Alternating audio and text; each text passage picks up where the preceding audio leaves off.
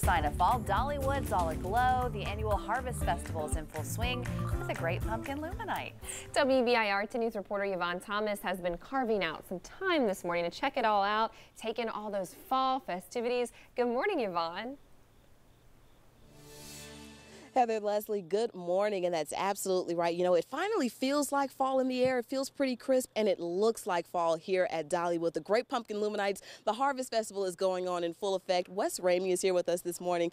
Talk to us. There's so many intricate details in all of these designs. Who is actually behind the carving of these pumpkins? Yeah, so some of the larger displays, you know, we've had teams that work to create these displays, but for the actual real pumpkins that you will find throughout the park, we have a crew that is working around the clock basically over at Dollywood Splash Country, carving these pumpkins, and then every morning before the park opens, they'll make a pass through all of the Great Pumpkin LumiNights displays to make sure that all the pumpkins look good. And if some are starting to rot, it has been very hot, so that leads to them going not so well. They'll come over and replace them every day so that folks who come in every night have a perfect experience and everything is great for them. Wow. And this is just one of the big features and events for the Harvest Festival. Yes. Kind of bring us up to speed with how that's going so far. Yes, so Great Pumpkin LumiNights through the evening. We're open until 9 p.m. every night, but during the day we open at 10 a.m. and we have the Southern Gospel Jubilee, which is basically the largest Southern Gospel experience you'll find anywhere. Throughout the run of the festival, which runs through November 2nd, we'll have about 600 individual performances that are all included with park admission.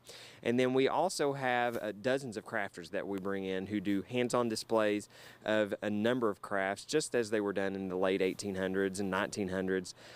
So a lot of things there that you can purchase and take home for Christmas gifts. Visit all of our great craftsmen who are here throughout the year, but just so many fun things to do to keep you entertained all day long. Absolutely. And then, of course, last question for us. Of course, are you all doing anything special for the 31st? Yes. So on October 31st, we do have a candy night. So folks will be able to come and collect candy at different displays through the park. So that'll be a fun experience for folks. And we are going to let adults and kids can wear costumes this year. There are, and that's throughout the festival, there are some rules with that. So the best thing to do is go to Dollywood.com and check out all the things just to keep everyone safe and have a good time.